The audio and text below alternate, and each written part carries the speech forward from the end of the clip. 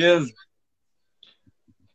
Aleluia. E aí, de E boa? aí, cara, como é que você tá? Pô, cara, eu tô bem louco, ficando bem louco, né? Nesse mundo maluco aí, o mundo. A gente já não era meio certo da cabeça, cara, e agora com tudo isso que tá acontecendo, a cabeça fica, parece que ela fica em parafuso o dia inteiro, né, cara?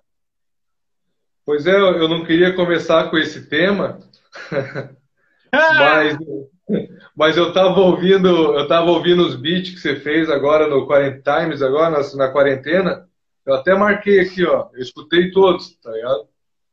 Pô, eu vi, cara, eu nunca tive tantos likes no Instagram quanto eu tive hoje, cara. Você deu Aí eu cinquenta e ainda oito likes. 58, eu curti, cinquenta e oito likes. eu tive que curtir, cinquenta e porque oito eu likes, né, pensei, cara? pensei comigo, cara, se eu vou parar para ouvir todos e não curtir, é tipo muito cafajeste, tá ligado? O cara tem que ser É, eu ia muito. comentar isso. Eu ia Pô, eu ia comentar falar, isso. que preguiça é essa? Você ouviu todos? Eu ia até comentar todos. Você viu que eu parei de comentar no quarto ou no quinto? Eu falei, olha, se eu for parar para comentar ainda, olha só, foi das 18h53 até as 22h17. Então, galera que quiser ouvir todos os beats do Cílio, reserva aí umas 2h30 que vocês conseguem ouvir tranquilo. São 58 dias e 58 bits, cara. Então, mas era isso que eu ia falar, que eu não queria entrar no tema. Cara, Não, aí, mas pode. além de você fazer a música, além de fazer o beat e fazer o vídeo, você ainda escreveu os textos, né, cara? Fez vários trabalhos ali. Mas É, em várias vezes no texto você fala um pouco disso aí, né, cara? De estar nervosão, de estar neurado, tem alguém aí, tô sozinho. Como é que tá sendo essa parada? A música acaba sendo a tua terapia? acaba sendo, cara. Eu fiz hoje uma. Hoje eu fiz uma gravação à tarde, cara, e o cara falou pra mim, eu mostrei pra ele, né, apresentei ali as produções, e ele falou, ô, legal, cara. Isso daí é tipo, você tá conseguindo marcar o tempo, porque tem gente que tá em casa que não sabe quanto tempo mais tá em casa, tá ligado? Ontem foi o 58, né? Hoje foi o 59. Não postei ainda, cara, mas a base tá pronta e o vídeo já também tá pronto, né? Então, cara, é uma forma de manter a cabeça sã, né? Manter a sanidade, porque é um ponto de equilíbrio, né? A música para mim sempre foi um ponto de equilíbrio, mas hoje mais do que nunca, porque, cara, eu não sei se é sorte, eu sei lá, mas um pouquinho antes de decretarem a quarentena e de eu ficar sem trampo, porque eu fiquei sem trampo, né? Eu trampo na noite, trampo com evento e tal. E um pouquinho antes de decretarem essa quarentena, eu tive uma aula com um camarada, que é o Maurício. Ele é baixista. Na verdade, ele é muito instrumentista. Ele toca um monte de coisa, toca violão, toca outras paradas. E eu tive uma aula com ele, cara, de teoria musical. E nesses quase 2 meses que eu estou em casa aqui direto, né? A gente não sai muito, porque a gente tem consciência de que se a gente sair, a gente pode espalhar essa merda por aí, né, cara? É foda isso. E então, nesses 58 dias, 59 hoje, dias que eu tô em casa, cara, eu tenho estudado muito, cara. E tenho colocado em prática e também já não tenho mais aquela que eu tinha quando eu comecei. Lembra quando você fez lá aquela arte do hoje, Luis CILHO hoje, lá em 2011, 2012? Lá eu tinha Lembra? mentalidade de, nossa, eu vou fazer o trampo e vou guardar o trampo aqui, as 7 chaves, e vai ter o momento certo para lançar e pá. Cara, eu meio que abri mão disso já também, agora, tá ligado? Eu não sei o que vai acontecer amanhã também, né, cara? Tem isso. Quero lançar tudo. Você falou que é bom para contar os dias, mas tem um comentário teu que você fala assim, ó. Hoje foi o dia que eu achei que era, era anteontem ainda, hoje. Como é que é? Não é isso? Não está ajudando muito a terapia? É, cara, mas que dia é hoje? Pode crer. Hoje é dia, deixa eu ver meu calendário maia ali, 14. Não, Oi, cara, quanto tempo? Vai, tá todo manda, tá mundo meio todo louco, mundo. tá todo mundo meio doido, cara. Saca? Eu tenho vários amigos ali, os grupos ali, cara. Pô, tem uns amigos meus ali cara, os caras estão entrando em parafuso assim mesmo, cara, saca? Porque é difícil, é uma situação que a gente nunca viveu, né, cara? Então, cada um com as suas loucuras, né? Sim, sim. E quanto tempo que é para fazer? Tipo, porque você faz o beat e ainda vai editar o vídeo, ou você já tem os vídeos prontos, ou você faz separado, como é que você faz? Ah, cara, cada dia é um dia, né, cara? Tem, às vezes vem uma. Às vezes eu tô cozinhando ali, vem uma melodia na cabeça, eu tento reproduzir ela no teclado aqui, né, cara? Antes eu não conseguia reproduzir o que eu cantarolava na cabeça. Hoje eu já consigo, entendeu? Então, pô, tipo, e uma coisa que tem acontecido para mim diariamente é vir melodia na cabeça. Sempre veio. Só que antes eu não conseguia transcrever isso para uma música. Hoje eu consigo, né? Então, cara, ali às vezes demora, sei lá, umas 1h30, 2 horas para fazer a base. Tem bases que saem mais rápido. Hoje eu fiz bem rápido, assim, porque eu tinha entrevista e trabalhei à tarde. Eu falei, cara, hoje eu vou fazer um feijão com arroz aqui só para ter o que lançar. E eu gostei pra caramba do feijão com arroz que eu fiz, cara, porque, né, depende do tempero que você coloca, o feijão com arroz é um prato nobre. É, não, é a base da alimentação, né? É o É a ferro e o base. carboidrato. Oh, E aí tem o vídeo, né? Desculpa, eu não ah, respondi tudo, acho. Cara. E tem o vídeo, né? O vídeo às vezes demora um pouco, cara. Porque às vezes eu tenho as ideias de pegar a câmera e, sei lá, fazer alguma coisa, inventar uma história, eu tenho que gravar. Mas eu vou num banco de vídeos que tem ali na internet. Hoje eu peguei do banco ali mesmo. Falei, vou pegar o banco aqui de vídeo aqui, muito louco aqui, misturar ali, fazer uns layer ali. Demora mais para exportar o vídeo do que para fazer o vídeo às vezes, tá ligado? Mas é relativo, cara. Vai umas 2, 3 horas diárias aí, às vezes 4 horas para fazer para conseguir postar. E tem mais o upload ainda, né? Então demora um pouquinho, cara. É trabalhoso, mas, cara, é massa. Tem bastante gente curtindo. Eu até comentei com o camarada hoje, cara. Muita gente antes curtia o meu trampo de rap, né? Falava, pô, o cara é rapper, pá, me respeitava porque, pô, já fiz várias coisas, já fiz música com vários caras, de músicos fodas, assim, e fazia rap. Hoje em dia os caras estão falando comigo porque estão gostando das músicas que tá saindo, tá ligado? Então, tipo, tô feliz, tô bem feliz, assim, cara. Apesar de estar sem trampo e sem dinheiro, tô bem feliz. feliz dia do trabalho para quem tem trabalho, né? Então, 1º de maio. 1º de maio você colocou essa daí. E teve algum beat que você curtiu mais, assim? Porque teve um que você falou que não curtiu, né? Falar, esse aqui foi o que eu menos curti e tal. Cara, o que eu menos curti foi a primeira vez que meu pai comentou numa publicação minha no Facebook. O que eu menos curti.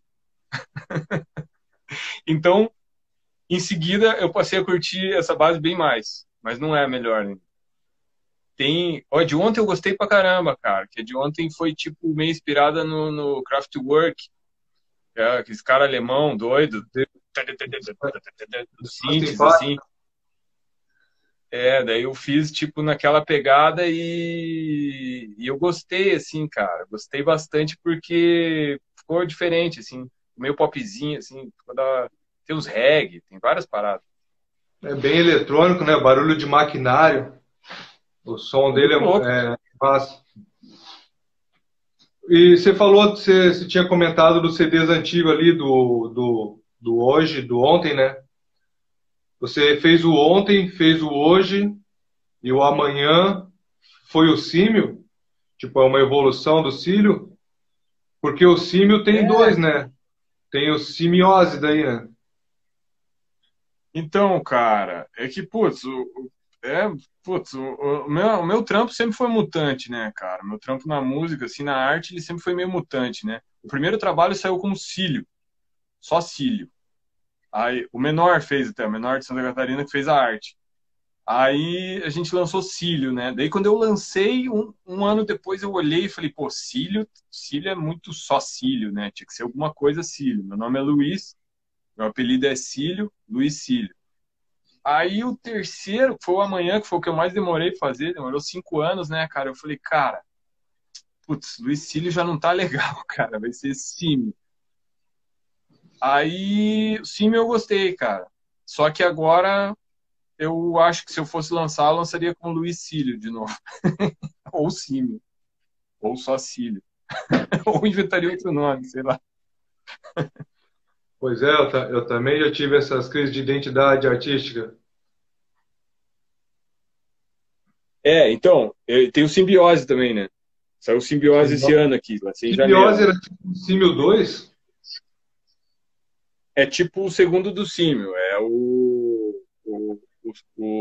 que é com samples indígenas, pá, tem uma pegada tipo bem. Eu gostei, Foi é o o que eu mais último. gosto, na verdade, de Eu todos, também. assim.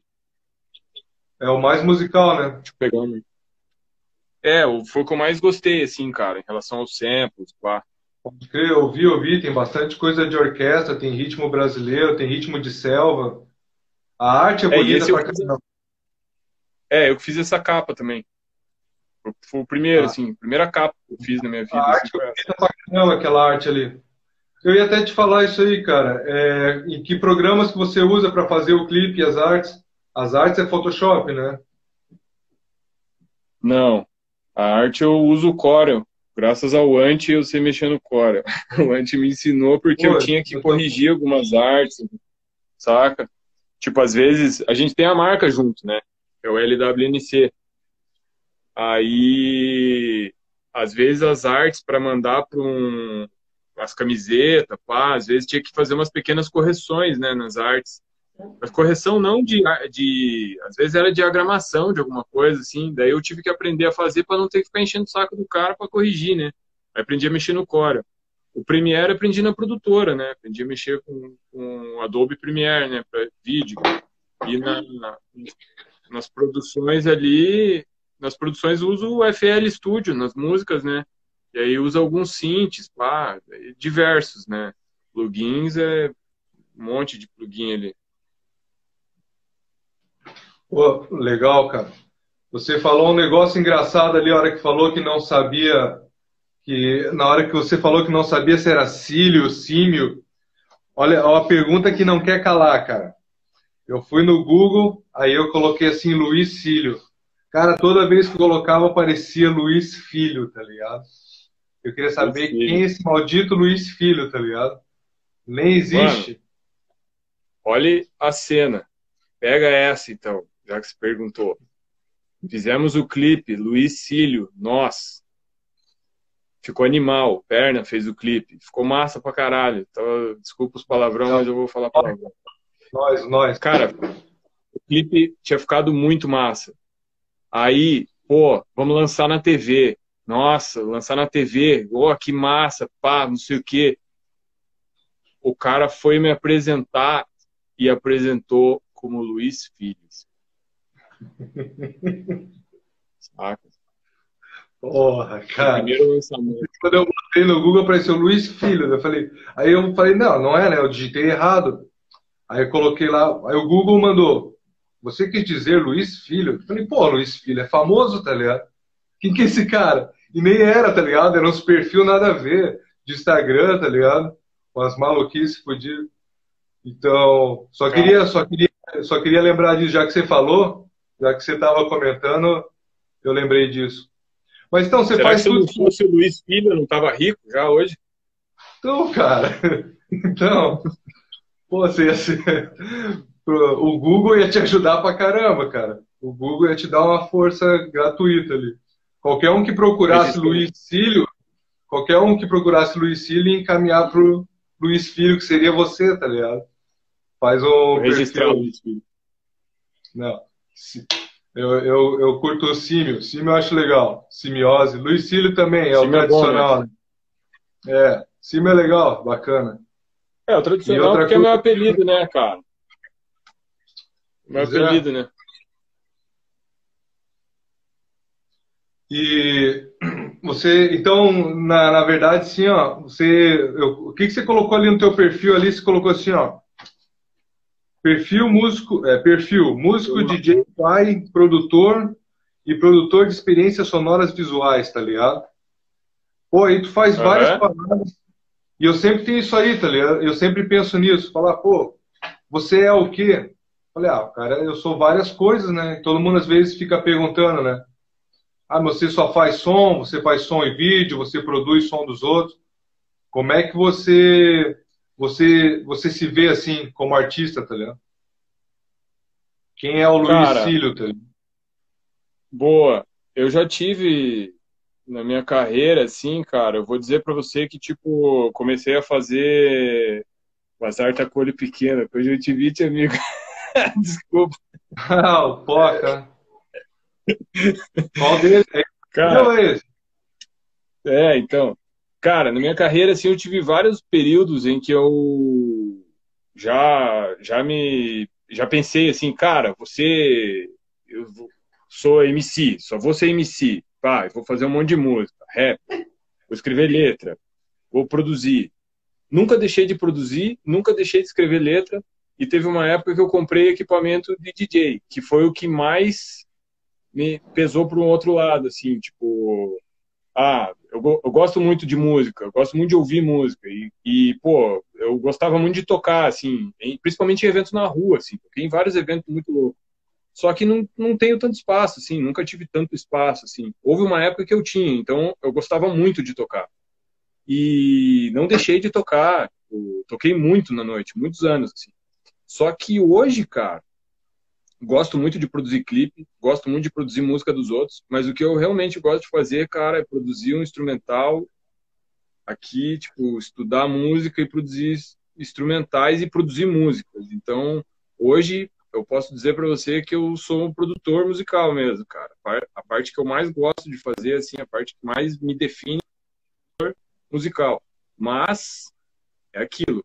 Eu tenho a Tiranossauro Rec, né, que é a minha produtora, que, né, você já fez alguns trabalhos comigo nela, né, já fez algumas artes, que a Tiranossauro Rec, ela proporciona isso. Se o cara quiser fazer um clipe, o cara vem até mim. Se o cara quiser fazer uma música, o cara vem até mim. Se o cara quiser fazer um EP, ele vem até mim. Se o cara quiser fazer qualquer coisa assim relacionada a entretenimento, audiovisual, eu conheço bastante gente, né? Eu sempre os trampos, algumas vezes eu faço sozinho, outras vezes eu chamo alguém para fazer, saca? Então, eu gosto de trabalhar coletivamente, assim. Então, cara, dá para fazer muita coisa, né, cara? É tipo um produtor multicultural, assim, tá ligado? Talvez definiria, porque eu gosto mesmo de arte, de cultura, mas é a música que é a raiz, né, da situação. Mas Espero não é ter legal. falhado demais. O teu som é uma parada legal. Sabe que eu gosto, cara? Porque eu já vi ele em várias, como é que eu vou dizer? Em vários formatos, cara. E eles são diferentes entre eles. Tipo, os trampos que eu conheço teu, das antigas, né, de Curitiba é uma parada, o LWNC é outra parada, o Símio é diferente do Cílio. Você tenta diferenciar mesmo essas coisas, porque como é que você separa isso, assim, os Cara, trampos? Só para concluir, porque às vezes quando eu faço um monte de desenho, parece que acaba que todos os meus desenhos são mais ou menos o mesmo estilo. E o teu, eu vejo que varia bastante, cara. Como é que você mantém isso? cara, é que nem eu te disse lá, até o fato de estar mudando sempre os nomes, assim, é que sempre foi mutante, né, cara? Sempre foi bem mutante, assim, a minha parada. Quando eu comecei a fazer, eu não. Lá atrás, quando o Agamenon lá, junto com a Carol com K, com o Cadelis e com o Big, com o Cabeça, é, eu nem sabia que eu tava fazendo, ser bem sincero. 2011, eu fazia rimas em cima de umas batidas e falava, nossa, tá muito louco. Só que depois eu ouvi e falava, não tá tão bom. E tentava melhorar. Então, o que eu tento fazer é melhorar e não ser sempre igual, tá ligado? Lógico que eu fazendo uma base por dia aqui, algumas vão parecer, alguns timbres vão ser parecidos. Você falou dos teus desenhos, os desenhos ficam parecidos? Não. Os teus desenhos, eles sempre são diferentes um do outro, mas eles têm a tua identidade. Eu acredito que meus trampos tenham a minha identidade nele também. E cada um sai de um jeito, pois é o período que eu estou passando, assim. O que eu estou sentindo, geralmente, interfere totalmente no resultado do trabalho, assim, no resultado da música que eu vou fazer. O que eu estou sentindo, assim, pô, fazer uma música agora sobre... Tô meio angustiado, vou fazer uma música. Cara, o meu sentimento vai ir direto, assim, na música. Se eu for produzir uma base, vai acontecer a mesma coisa. Se eu for produzir um clipe, e você conseguir me passar o sentimento do clipe que você quer, a gente vai conseguir transmitir aquilo, tá ligado? Só deixa eu dar um salve pro Lute ali, cara. Ele mandou um salve ali, salve Sim. Mandar um salve pra ele, gente boa. Ele tá no grupo aí das loucuras aí, que a gente sempre conversa aí, acompanhado da quarentena.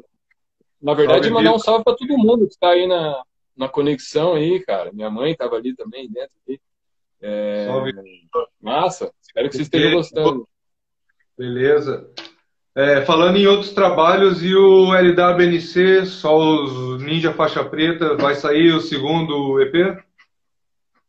Então, cara, o LWNC a gente transformou, ele evoluiu para marca, né? Para marca de roupa. Então, o que aconteceu foi isso, cara. A gente era eu e o Ante, né? O LWNC, a gente fazia música e tal. E aí a gente fez umas camisetas para tentar juntar uma grana, assim, para fazer, né? Os outros trampos eu e ele, né? Juntos, Luis CILHO e Ante, né? E aí o Hugo colou junto com a gente, cara, camarada aqui de Curitiba aqui, e a gente resolveu fazer a marca andar, assim. E naquele momento em diante, a gente pensou que se a gente fizesse o LWNC um grupo e o LWNC a marca, a gente ia deixar a marca de... um dos dois ia perder. Então a gente vai fazer mais música, eu e o Ante, mas acho que a gente vai voltar a ser Ante e Luis CILHO. A gente tem mais umas 2, 3 músicas aqui já pronta, mas o LWNC hoje é a marca de roupa, né? Massa, cara. É massa, é uma sonzeira, hein, cara. LWNC eu ouço pelo menos toda semana, tá rolando direto. É legal mesmo, cara. É um reggae meio eletrônico, né? Tem umas... É bom, cara. E os clipes também estão à altura do som. Aquele Jack Dean é muito louco, né? Eu gosto. Jack Dean, não. E aquela outra do Chroma Key ali no fundo ali é fantástica. Atrás dessas montanhas. Não é atrás das montanhas. E se eu me E se eu me... Mais do melhor. Exatamente. Pô, gravamos nos Campos Gerais aqui, cara. Oi? Gravamos nos Campos Gerais aqui, Campo Largo. Ficou bonito pra caramba. Todo de fundo do Windows. Ficou bonito, cara. Os raios de sol. Ficou legal, né? Sobre a parte de produzir ali, cara, só concluir uma coisa. Quando você faz você está produzindo para outras pessoas, assim, quando você produz, igual você produziu o meu álbum, como é que você faz para tipo, porque na verdade se você pega, eu tô falando porque é o meu álbum, né, em relação ao meu, você melhora, né, pega lá o AZ cantando igual um porco morrendo no sacrifício e transforma num EP massa, né, cara? Como é que você faz para fazer sabe, poder arrumar ou poder melhorar o trabalho sem tirar a identidade do artista, né? Sem ficar tudo muito tua cara, né? Cara, para você fazer um trampo desse, assim, cara, se eu for fazer um EP, um single que for, uma base para produzir, eu tenho que entender o que você quer. Eu tenho que entender o que você quer passar. Qual a sensação que você quer passar com isso, tá ligado? Então, tipo, por mais que eu não conheça a pessoa, às vezes vem os desconhecidos, assim, trocar ideia comigo, saca? E eu tento entender o que o cara quer fazer, tá ligado? Pra eu poder chegar no denominador comum. Aí, assim, eu sou um cara também, mano, que todo trampo que eu pego, eu não, eu não fico satisfeito com o trampo ruim. Tipo, tá mais ou menos, vai ser assim mesmo. Não, saca? Todo trampo que eu abraço, e ruim é tipo, eu digo até ruim, quando esse diz respeito à minha parte, é ruim de qualidade técnica, tá ligado? Porque como eu sou produtor, eu me preocupo muito com a parte técnica, com a mixagem, como que vai bater, como que vai ouvir, se, né, se tá legal. Então, todas as vezes que eu pego um trampo, cara, eu quero que aquele trampo soe o melhor que eu consegui fazer para mim também, porque é meu trampo também.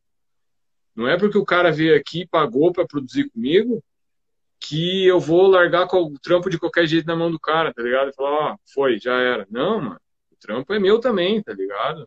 É o meu nome que tá indo junto com essa parada, meu DNA tá indo junto com aquela música, né? Então, eu me dou ao máximo, assim, pros trabalhos, tá ligado, cara? Tipo, eu tento fazer o meu melhor em todos os trabalhos que eu abraço, assim. Hoje eu fiz um trampo bem difícil aqui, cara. Um trampo de gravar violão, tá ligado? Um violão bem rápido, assim. Era bem difícil de fazer, cara. Mas, pô, não pode ter preguiça, né, meu? Não pode ter nem preguiça da minha parte, nem da parte de que tá fazendo, né? Salve, Quem tá França. fazendo? O E aí, francês entrou. francês? Fala, Salve! França. E nesses trampos aí com outras galera que você fez de outras pessoas, tem algum que você achou mais massa, assim, ou que você tem, tipo, não que você gostou mais ou foi mais legal, mas, sei lá, um que você se destaca entre todos? Cara, os teus trampos eu achei legal de fazer, cara, porque você tem um jeito de rimar bem diferente, tá ligado? Você rima. É o Eu não lance do sei, corpo, cara. no sacrifício. Você bota umas palavras muito loucas, né, cara? E aí isso é massa, né? Umas rimas diferentes, saca? Que a gente não tá acostumado a ouvir, isso é bom. O trampo de clipe, o trampo do Zero Grau Kings, né? Aquele do Sem Rap, eu acho bem legal, que foi o primeiro clipe que eu dirigi, tá ligado? Os trampos do LWNC eu acho bem massa de fazer, assim, porque o Ant é um cara que eu posso falar pra ele assim, cara, tira um coelho da cartola, ele tira um coelho da cartola, tá ligado? Isso é legal. Eu tava trabalhando ano passado com o Rodolfo também, cara, do Jump, e a gente estava produzindo algumas coisas, assim, ele me ensinou muito da parte do reggae, do dub, assim, saca? O LWNC até, tipo, evoluiu por conta disso, assim, saca? Então, cara, é que, putz, eu faço muita música aqui. Teve o Edu, no ano passado, ele veio aqui no final do ano e deu de presente pra mulher dele uma música. Gravou, veio gravar uma música aqui. E ele chegou com a música aqui só com o violão aqui e eu falei pra ele assim, e a música era o presente dele pra mulher dele a música, assim, muito louco a ideia. Nunca tinha feito isso. E acabamos fazendo um folk reggae. Então ficou uma música muito louca, assim, saca? E é uma música que me marca porque ela é diferente, assim, né? Entra naquilo que você falou de sempre estar mudando, né? De sempre estar fazendo uma coisa diferente, assim. Eu gosto de desafio, né? É, mar calmo não faz bom marinheiro, né? Exato. Calma é bom pra nem, sei lá, pescar. Isso. Relaxar. E desse trampo, tem algum que você queria fazer assim? Tipo, alguém, ou algum artista, ou algum estilo, alguma coisa que ainda você sente que podia ser um objetivo, ia ser legal fazer? Ah, se eu pudesse produzir uma música pro Racionais, por exemplo, pro Mano Brown, pensar pequeno, né? Produzir, sei lá, um Snoop Dogg, produzir um Nas, produzir um Marechal, saca? Produzir o GOG. Pô, a gente fazer uma música com o GOG, cara. Ia ser muito louco.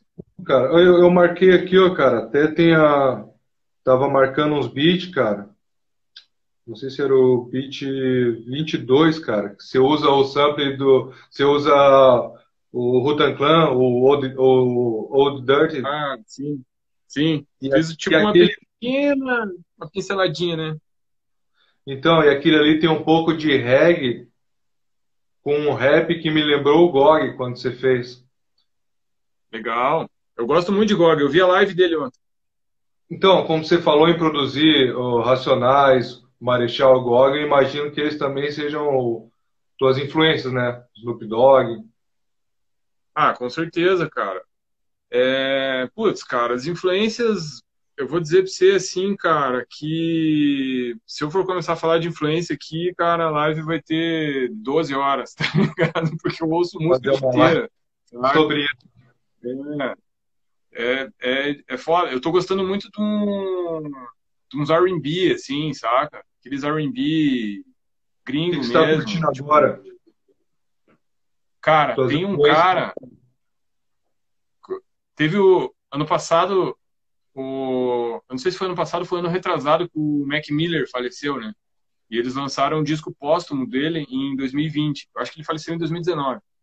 Ele lançaram esse disco agora, cara. É muito massa, tá ligado? É muito massa. É bem minimal, assim. O cara canta bem de boa, assim, tipo, é bem sossegado.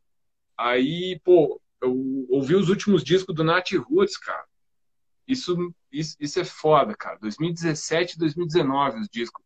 Mano, a mixagem das paradas, assim, que eu presto muita atenção nisso também, né? Presto atenção na harmonia, mas em como a música bate, assim, se a música vem mesmo, né? E tem um que é, eu não sei falar direito, é Kyle Dion, Dion. Cara, é um R&B muito louco. É tipo um cara que canta numas frequências de mina, assim, saca? Que canta com voz meio feminina, assim, cara. O disco é sensacional, assim, eu ouço ele de cabo a rabo, assim, cozinhando, fazendo alguma coisa. Massa. Falando em influência também, cara, mas agora indo para um lado mais das tuas influências do dia a dia, eu ia até falar que o Vitor já está com quantos anos já? Pô, o Vitor, né, cara? O Vitor é inspiração diária, né, cara? Faz eu ser um cara mais paciente. Apesar de ele estar ali, né, no começo da live, ali, ele tava gastando ali, né, incomodando ali, tipo, querendo mexer no celular.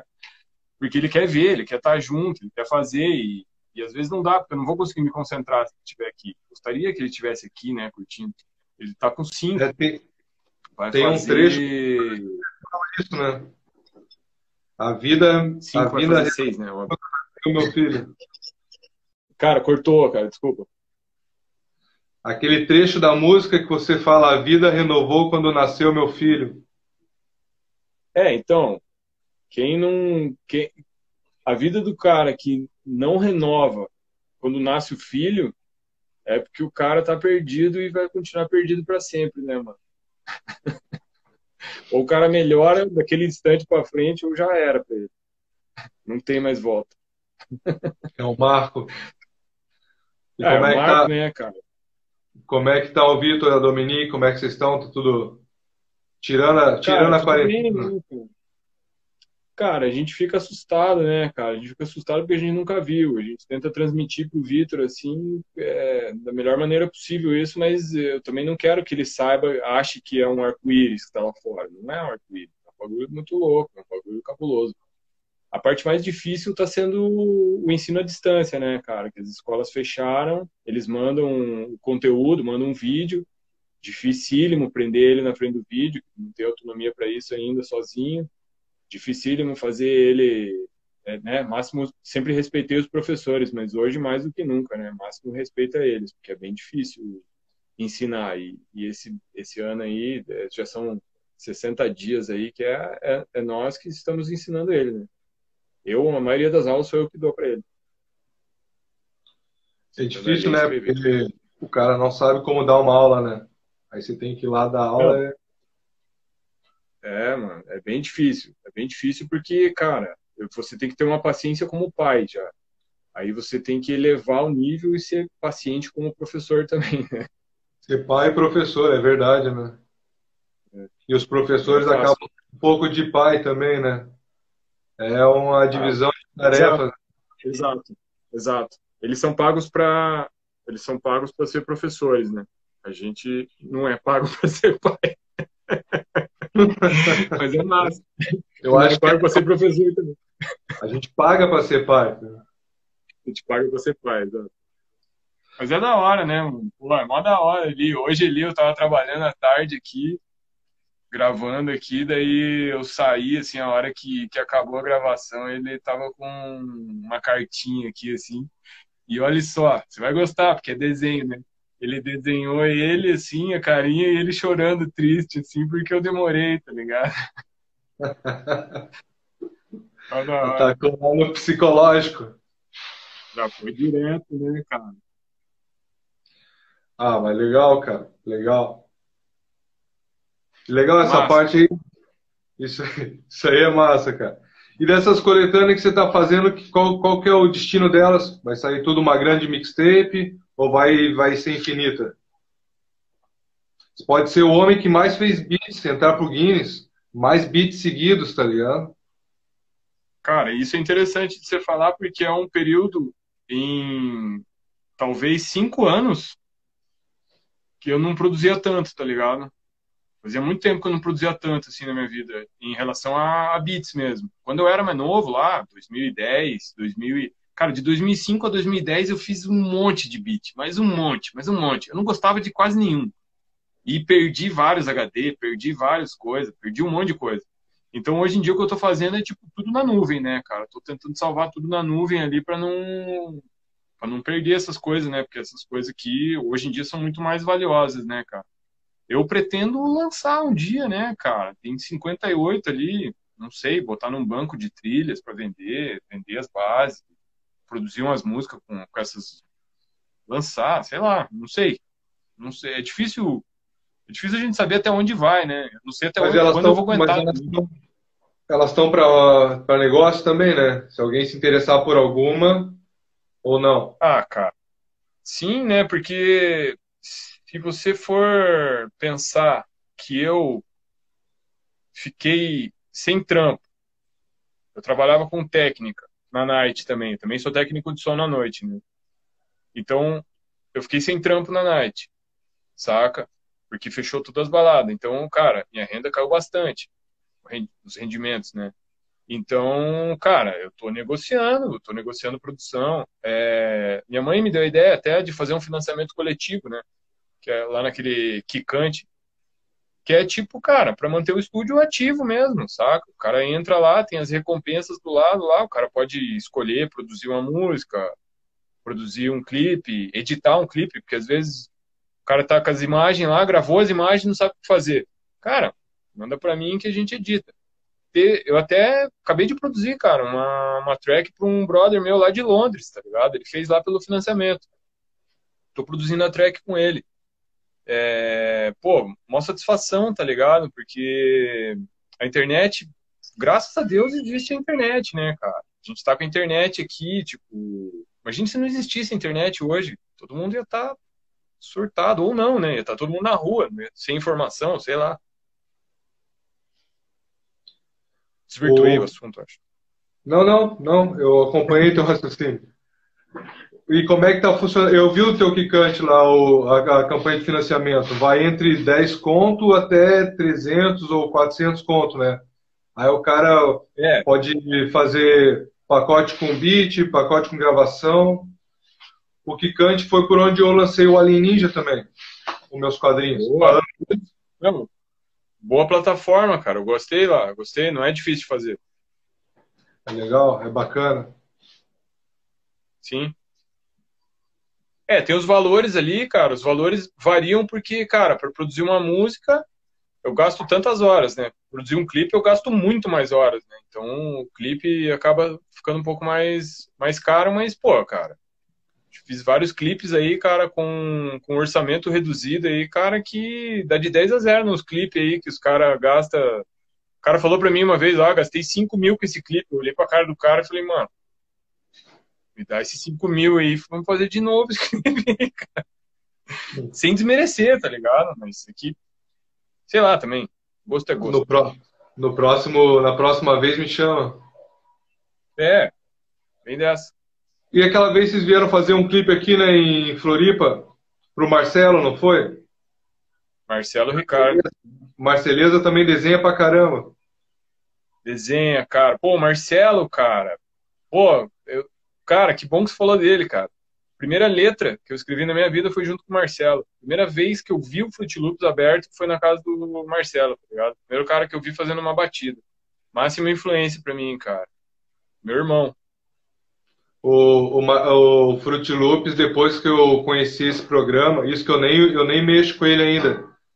E quando eu conheci ele, você nunca mais escuta a música do mesmo jeito, né?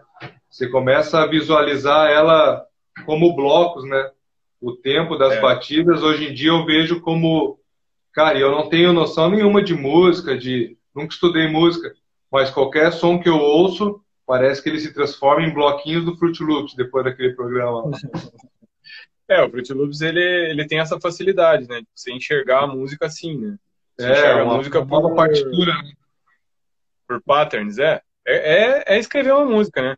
Ó, o Everson fez uma pergunta legal aqui, ó. O que dá mais dinheiro, a produção de música ou de clipe? O Cara, Everson Opoca, deixa eu mandar um salve pro Everson Opoca, eu gosto muito desse cara. Meu. Eu gosto desse cara, ele é ih, sagaz. Manda... boa. Boa pergunta, Poca. Obrigado pela participação. Por favor, Luis CILHO. Cara, pra mim, a demanda de música é maior do que a demanda de clipe. Por quê? Porque eu sou inserido no movimento hip hop, com a galera do rap e tal. E a galera do rap, tipo, nem sempre tem o cash pra investir, tá ligado? Nem sempre? É, às vezes tem. E às vezes investe, né, cara? Os caras, né? Não é, não é impossível, né? Mas é bem mais difícil. Tem estilos musicais, sertanejo, por exemplo, o cara, né? Sempre tem alguém injetando dinheiro no sertanejo, né? Mas assim, cara, eu acredito que pra mim seja a música por causa da demanda. E também porque as pessoas me procuram para fazer as músicas, depois elas vão pensar no clipe, né? Então a música, como a música vem antes do clipe, então, né? Mas se eu fizesse a quantidade de clipes que eu faço de música, aí o clipe seria mais rentável. Eu ganho mais fazendo um clipe. Ah, Acho entendi. que respondendo. Massa, obrigado pela pergunta, cara. Vai. Valeu, Poca. Valeu mesmo. E seguinte, e como é que você acha que vai ser daqui para frente, mais ou menos, a questão de de continuar fazendo som? Você acha que vai? Qual é a tua visão daqui para frente desse mundo? Agora, para quem trabalha você já trabalhava em casa? Vai mudar? Mudou muito? Cara, faz muita falta, principalmente na parte monetária, assim, trampar fora, né? Tipo, trampo em casa aqui, se eu tivesse mais demanda, eu falei da demanda, mas a demanda também não é gigante.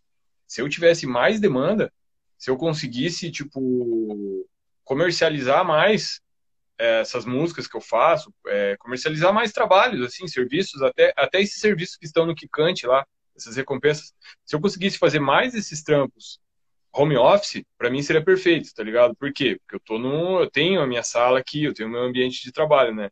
Eu gostaria que, tipo, ficasse mais no home office para mim. Por quê? Porque, né, eu não preciso me locomover, não preciso tal, e eu tenho já uma metodologia de trabalho em casa, saca? Eu não sou aquele cara que, tipo, instala joguinho no PC, saca? Não, minha máquina aqui não tem jogo, saca? Aqui ninguém brinca, aqui não é lugar de brincar, tá ligado? Aqui é lugar de produzir. Se for para brincar, brinca no teclado aqui, tá ligado? Se for para brincar, pega o violão, se for para brincar, pega um instrumento aí e brinca, tá ligado? Aí eu deixo os jogos e outras coisas para lá, tá ligado? Mas, assim, o que faz falta é show, né? Discotecagem, por exemplo. Essas lives aí são legais. Você tem uma aproximação e tal, mas é um saco, tá ligado? Eu não consegui ver nenhuma live até o fim. Algumas têm o som meio ruim, os caras não se preocupam com o som, outras são legais, tipo, sei lá, cara. Eu acho que os shows fazem muita falta, as baladas fazem muita falta, assim. Mas eu tenho aqui meu home office, né? Eu gostaria de que viesse mais trabalhos para cá para eu conseguir ficar um pouco mais tranquilo. Vejo que o mundo pode se, como é que eu vou dizer? Pode afunilar para isso, para mais tempo em home office, né? E quanto mais tempo as pessoas ficarem em home office, mais elas vão se ligar que elas podem trabalhar de casa. E o mercado também vai se moldando para isso, né? Então, não vai ser de uma hora para outra, ó, todo mundo pode sair agora, galera, vai. Não vai ser assim, né, cara? O cenário que se desenhou talvez não seja assim. Imagino, imagino. E como é que você trabalha psicologicamente ou espiritualmente? Eu vejo nas tuas músicas você fala de bem, do mal, de certo e errado. Como é que é a tua visão? Você tem alguma visão mais espiritual? E ela aparece na tua arte ou não? Cara, tipo, eu gosto muito da. Não sou budista, mas eu gosto muito da filosofia budista, assim, já li bastante e tal. De uns tempos pra cá, assim, cara, eu confesso que eu tô muito mais questionador, assim, das coisas, saca? Tipo, no Brasil as pessoas usam. Até nem vou entrar muito no assunto, mas as pessoas abusam da fé dos outros, né, cara? E isso eu acho totalmente errado, assim. Os caras misturam fé com política, mistura e tal. E eu acho que, tipo, o que você acredita é teu, assim, saca? Deus tá dentro de cada um, assim, né? E você tem que buscar força dentro de você. Eu já estive, tipo, antes dessa quarentena, tava meio depressivo, assim, tá ligado? Teve períodos na quarentena aqui que oscilou uma depressão também. Por quê? Porque não tinha dinheiro. Aí, pô, você vai abrir a despensa ali, já não tem aquilo que você queria, aquilo que você imaginava que podia ter ali, cara. E nesses momentos, assim, é os momentos que você tem que ser mais forte, né, cara? Tipo, você tem que se apegar em alguma coisa que você acredita, né? E, por sorte, eu tenho minha família, né, cara? Tenho meu filho, tenho a música, saca? E a bebida, né, cara? Tenho bebido bastante. Tava, tava quase Cara, aumentando, tava bebido quase para chorando. menores.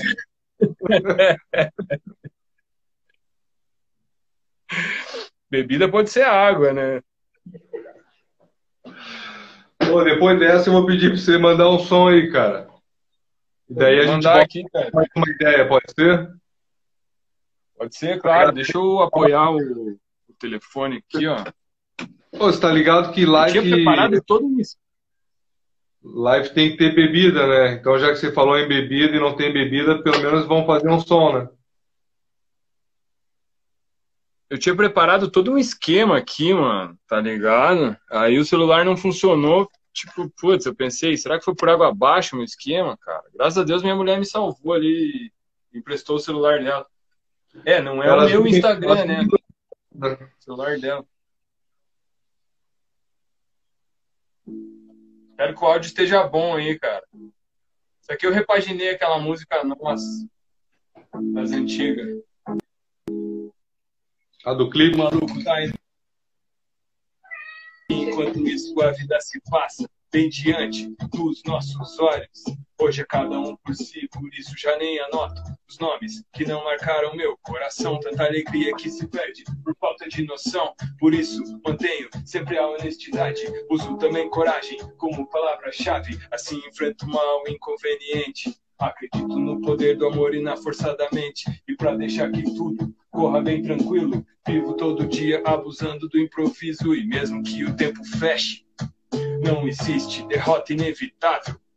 No fim, todos têm o que merecem, pois só existem dois caminhos, o certo e o errado. Vivemos à procura do que a gente nem sabe o que vai ser, mas lutamos para poder se manter de pé. Vivemos à procura do que nos possa dar prazer, por isso não podemos esquecer da nossa fé, porque não temos tempo a perder.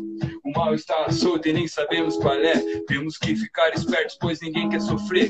E assim encontraremos a paz, esteja ela onde estiver, nas quebradas e seus becos escuros, ou na liberdade que é espessa nos muros. A vida vai mudar se a nossa mente mudar, porque só ficar parado e assistindo não dá. É preciso deletar o comodismo, saber voar quando se encontrar a um passo do abismo. E para que isso ocorra, não podemos deixar